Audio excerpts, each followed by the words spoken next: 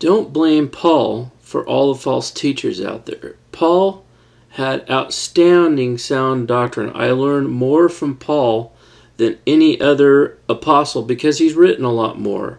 Any other writings because he's written a lot more. And he explains things and with Romans and Corinthians and all that. There's a lot of good doctrine in there. And he does not teach that we're saved by faith alone. Nowhere does he say that. Look at the word faith alone in the Bible. You're only going to find it one place. Let me show you. Faith alone. You type it into like eSword, and it's James. Oh, that's interesting. James only. I mean faith only. I mean not faith only. If you look at faith alone, James 2:17 says, even so, faith, if it has not works, is dead being alone. Okay? And then faith only, you look at that, and it says, even so, faith, if it has not work, is dead being alone. Okay, so where does Paul, if I'm looking in the New Testament for faith only, where is Paul saying faith only? Look what Paul says. In all the verses they talk about faith and works, he's talking about, usually, he's talking about works of the law. Let's see. If you think you're justified by works alone without faith, then you're in error. But there is works along with faith. Okay.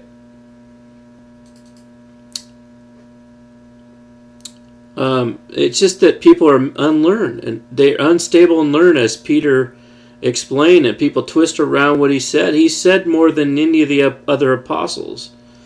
Romans 3:28 says, we conclude that a man is justified by faith without the deeds of the law. See, it's the deeds of the law. The deeds of the law are do this, don't do that, do that. The reason why we can't be justified by the deeds of the law is because all of us are transgressors. You can't. He's talking about people that are trying to go the other way without Christ, thinking that they can be saved without Jesus. That's what he's talking about. And a man cannot be saved by his own works. A man has to be saved by Jesus because we have failed to fulfill the law. All men have transgressed. So that's why it's misunderstood, because people take it out of context. You know, they talk about the redemption of Jesus Christ right here in verse Romans 3:24, being justified freely by his grace through the redemption that is in Jesus Christ. He's just telling us that it's through Jesus Christ that we're saved, not by works that we do to earn our salvation. That is what he's talking about. He's not denying that we're justified by works that come from faith, because he gives example. It says, what shall we say then that Abraham our father is pertaining to flesh have found? For if Abraham were justified by works, we have whereof to glory, but not before God. For what saith Scripture? Abraham believed God, and it was counted unto him for righteousness. Well, tell me, did Abraham just do nothing but twiddle his thumbs because of his faith? Absolutely not. He didn't earn his salvation. He didn't say, God, what do you need me to do? What do I have to do to pay for my salvation? He didn't do that. But he obeyed God.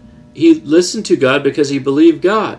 God's the one that determines, you know, everything. He's the beginning and ending of everything. So it's just that people don't understand what Paul's writing here, because God forgives sinners, people that have sinned, and so everybody has sinned, so nobody can by the law be justified. And look at this, Romans 4:12 says, and the father of circumcision to them who are not of the circumcision only, but who also walk in the steps of that faith of our father Abraham. Romans 4:12, who also walk in the steps of that faith of our father Abraham, which he had being yet uncircumcised. See, there's a work there. He does something as a result. He walks in the steps. He doesn't just believe, he actually walks in the steps. He follows what he believes. And it shows how he was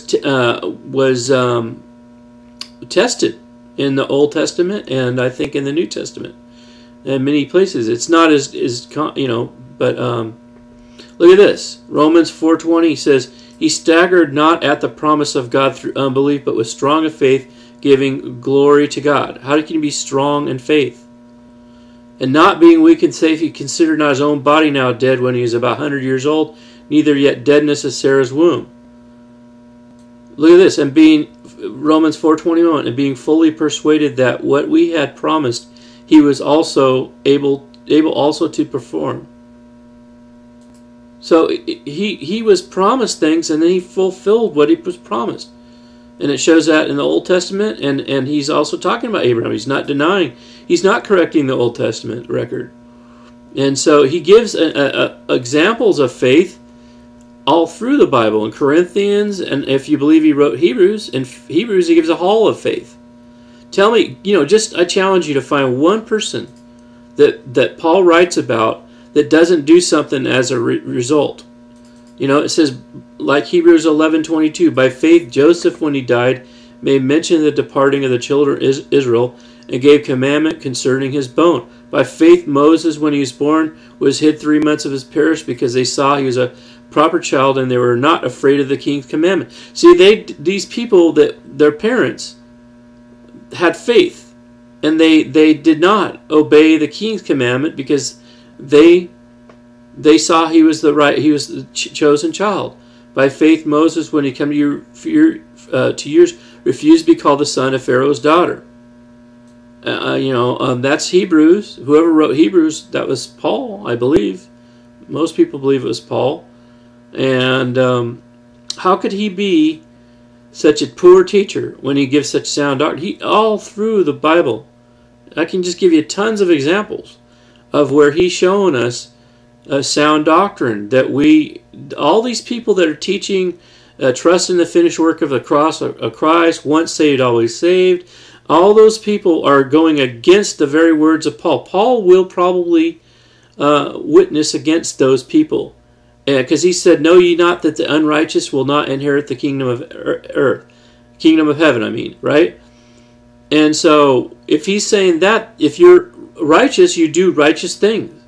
If you're unrighteous, you do unrighteous things. That's your work. So people that are unrighteous will not inherit the kingdom of heaven. And he preaches this over and over. He says, according to godliness. Look at the word godliness that Paul writes. I mean, he writes it so many times in the scripture about godliness. "Refuse profane, old wise fables, and exercise thyself rather unto godly. For bodily exercise profit little, but godliness is profitable unto all things, having the promise of life that now is, and that which is to come." See, he's saying that if you're godly, you have a promise of a future in heaven. Faithful saying, worthy of all accreditation. And it says, well, look at this. Therefore we both labor and suffer reproach, because we trust in the living God, who is Savior of all men, especially those that believe. It's everything he's talking about is salvation through being cleansed from Jesus, cleansed from your sin, and changing and taking hold of that faith and maintaining that faith.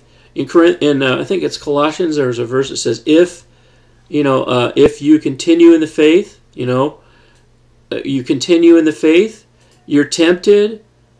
When we are tempted, when we suffer from temptations or are persecuted, that is great. We should celebrate that, because that is for our justification.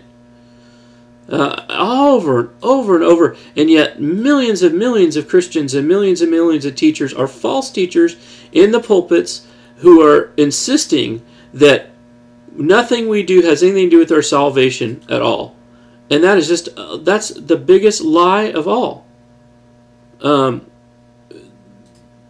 There's plenty of evidence in there of Paul's writing, and he wrote plenty, right? So we should know where he stands on this, and he consistently teaches that once saved, always saved is false. He teaches, take heed lest ye fall. He teaches that we need, our faith is not without works.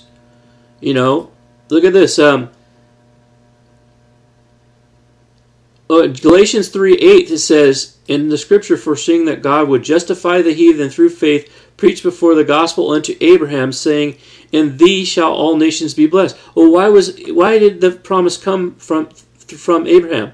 Well, he's saying that what Abraham did is how his works is how the promise came. He just didn't earn his salvation. If you think you can earn your salvation by your work, you got a lot of work to do. You got a lot of work to do. And that's not how it is. We're saved by faith, but the faith is not without works. And the faith is what we do in faith. Our acts are based on faith. The true faith is towards our justification, justified by works, not just faith only. He just didn't speak it that way because he was constantly,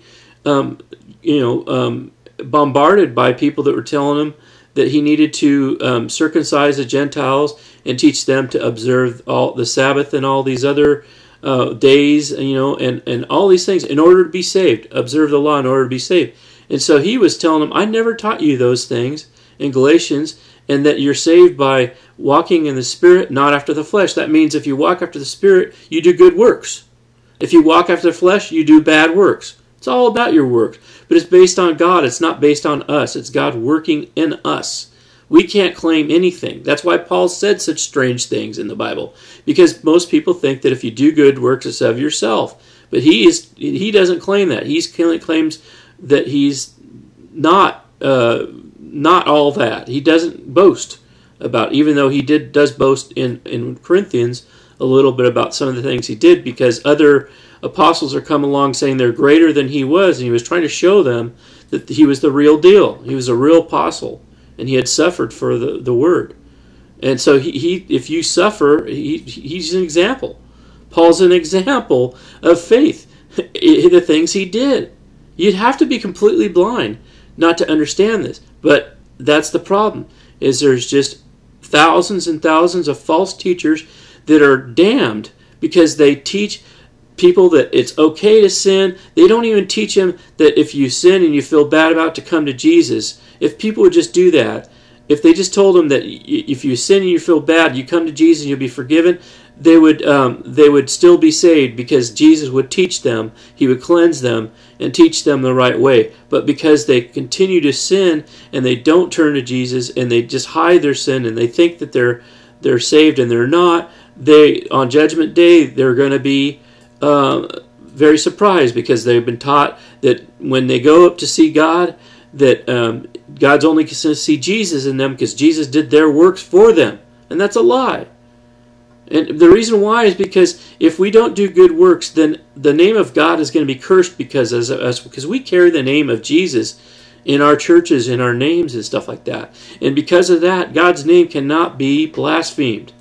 Okay? So we carry the name of God, and we're cursed if we continue to sin, although we can, and we don't do righteous acts.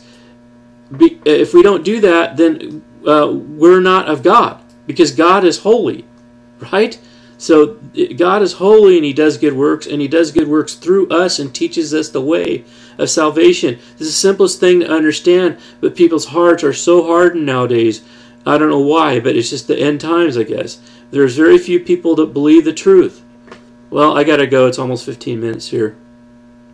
So think about what I've got to say. And if there's anything that you have in your heart, come to Jesus about it and ask Him. He will be happy to show you the truth and forgive you if you're walking in sin, and show you the right way. Just read the Scripture. There's hard things written in there, but you just have to continue to abide in those things and continue to study them and not listen to them. If you're going to teachers that's telling you once saved, always saved, leave immediately. And don't preach that junk. Please, don't do that. You're going to be cursed if you continue to do that. You don't want to do that, because that's against God. You're coming against God. It's called a stumbling block. Balaam put a stumbling block in the people of Israel. That is a stumbling block when you teach that permission to sin. It's a total stumbling block. Okay, catch you later. Hope you hear this.